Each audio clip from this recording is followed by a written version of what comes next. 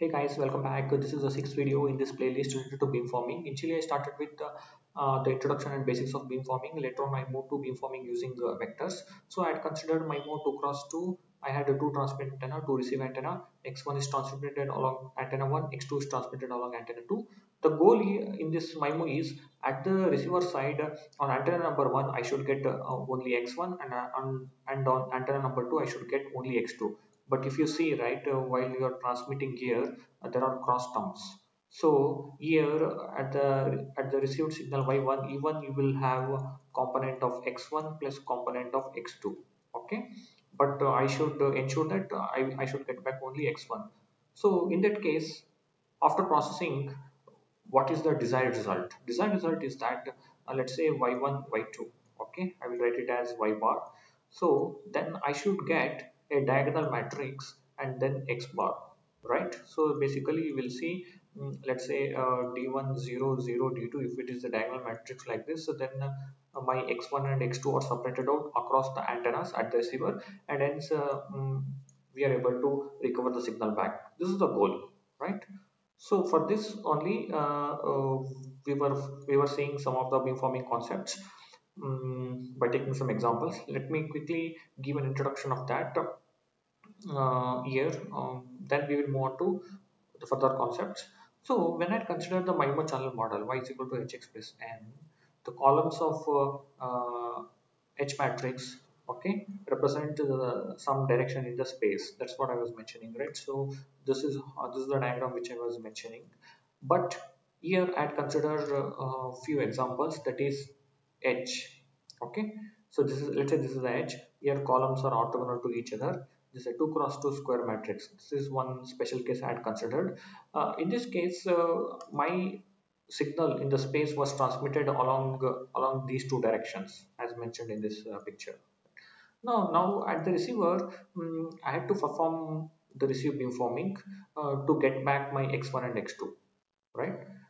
So this W, how to choose this W has been discussed in the previous videos. I will not go through here, but here I want to mention the transmit beamforming. If you are doing transmit beamforming, we should be doing like W bar vector is multiplied to x bar, or at the receiver side if you are doing the beamforming, then it should be like W bar or mission Y bar, or this could be a transmitter side, this could be receiver side, it could be different as well.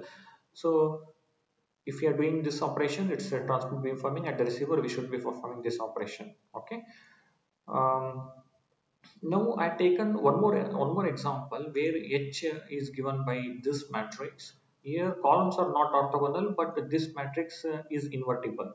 Okay, under this situation as well, I was also mentioning how to choose the weight vectors, in what directions we should be seeing the signal at the receiver in order to get back x1 and x2.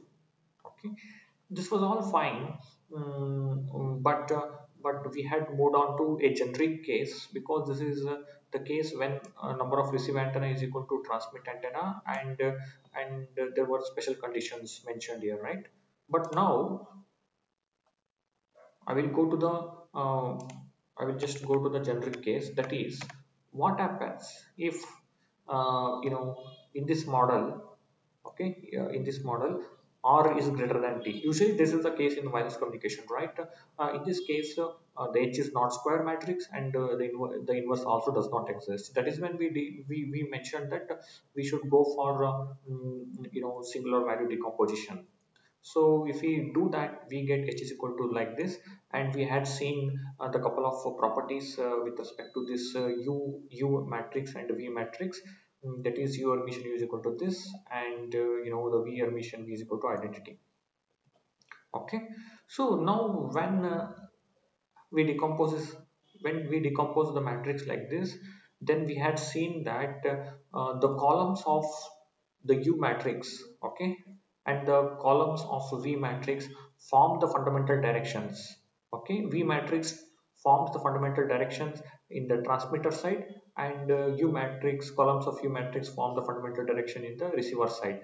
That is when, since we are performing the beam weights by taking the columns of this V matrix, we were mentioning it's a transmit beamforming, and at the receiver side columns of U are used as the beamforming weights, so it is called as receiver beamforming. This we had seen. Now based on this, what was the input or what was the clue that we got?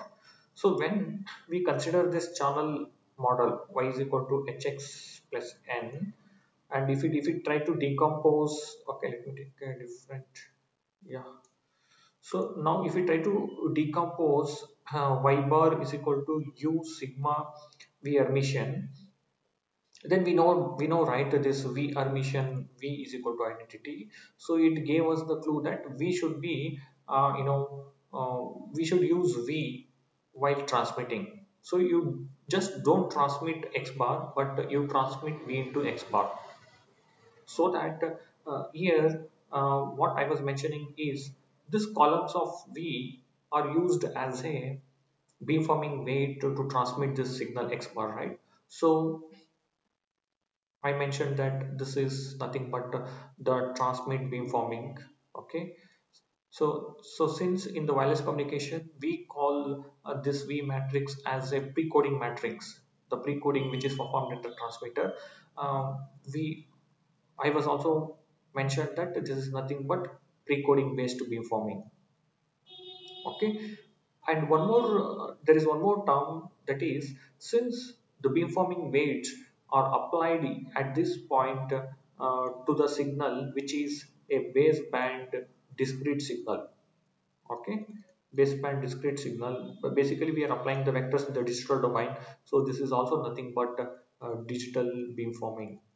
So at this point in time, at this stage, we are performing what is known as digital beamforming. Since it is done at the transmitter, we can even say transmit digital beamforming, or we can say precoding based beamforming. So once we do this, I was also mentioning that we are left out with this equation, and at the receiver you do the receive beamforming using this UR mission, and finally you will left out with the sigma. As I was telling, the main goal in the MIMO is to get finally the diagonal matrix, and that's what we have got here. So all these are zeros. So we got the diagonal matrix. Basically, it means that we got the parallel channels across antennas. So across antennas, the x1 and x2 are separated out, and we are able to recover back the signal without any problem. So now, with respect to precoding, I want to talk a little bit more. So for that, let me go to the block diagram of the 4G or 5G system. Okay, so here I have considered the uplink direction where the signal is transmitted from the UV to the base station, and here the transmitter is the UV, right? In the UV, if you want to transmit the data undergoes various signal processing blocks. And right now I was mentioning that we are performing the precoding, at some stage, right? We will see at what stage we are going to do the precoding. So basically, if you see at this point, okay, at this point we are performing the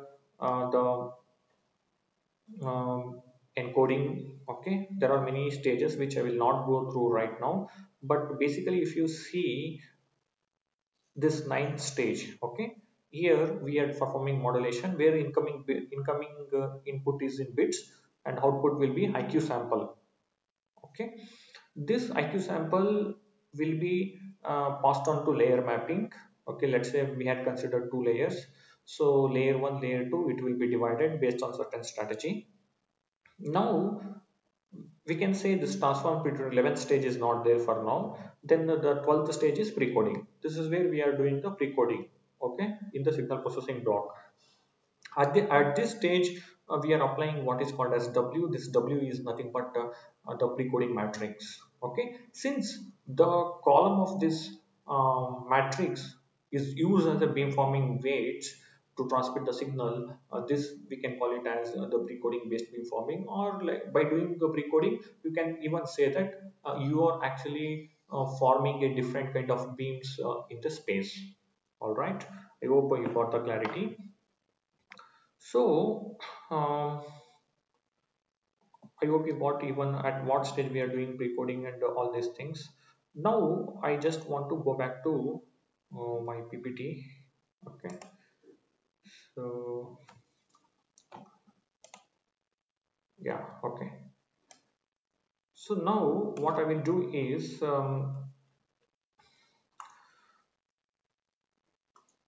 so we have this layer mapping, right? Layer mapping here, two layers. Let's say here x1, x2 is there. So now there is a pre-coding block.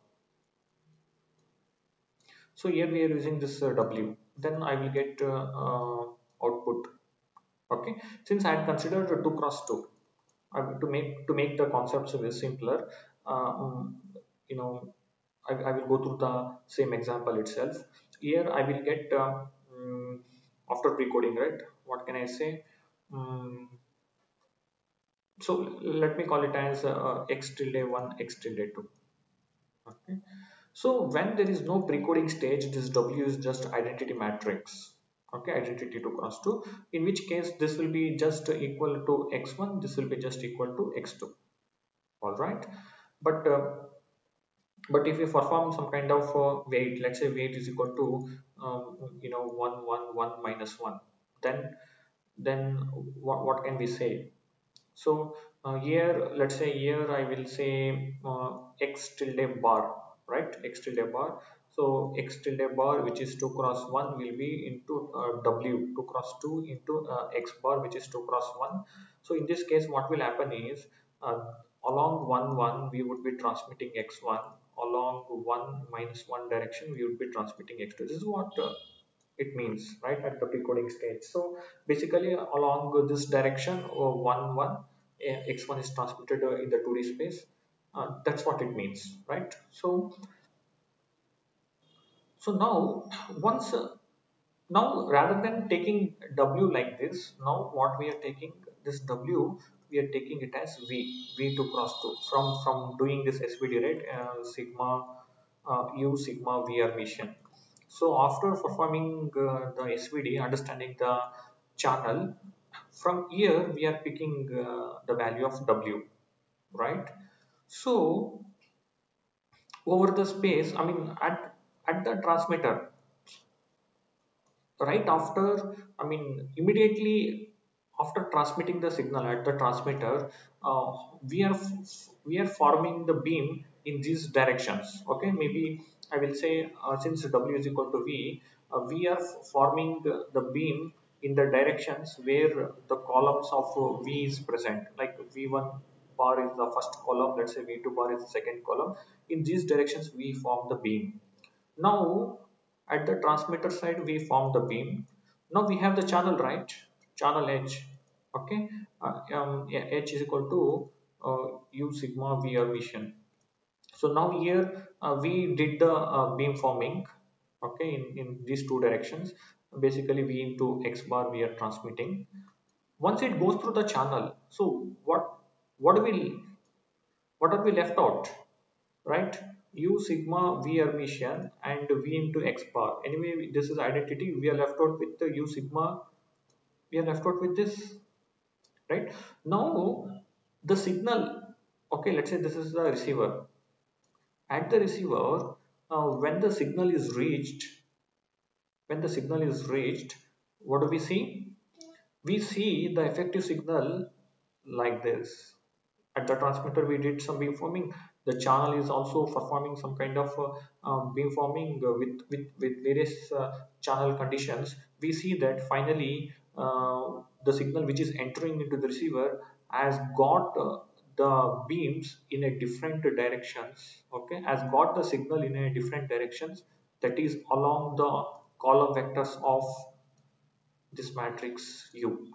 So along U1 vector and U2 vector, we are seeing that the signal X1 and X2 is present. So that's why this is what is entering into receiver. Okay, at the receiver you perform the receive beamforming using, you see the you see the signal along these directions. That's where we are doing your mission into Y bar. Okay, once you do this, your mission into Y bar to this signal, okay, to this received signal, your mission is multiplied. Then now your mission use identity, and then at the receiver side we are left out with sigma into x bar. Okay, sigma is now the diagonal matrix, and our goal is achieved, that the x1 and the x2 are separated out across antennas, and we recovered our signal. I hope you got the clarity with respect to the pre-coding, how the pre-coding can be considered as a digital beamforming technique, and with this, how we were able to recover, how the geometric interpretation can be made. I hope you got all the clarity. Thank you very much. Have a great day. Bye bye. In the next video, let us see on a similar lines how even the transform decoding can also be treated as the digital beamforming technique. Please stay tuned. Thank you very much. Bye bye.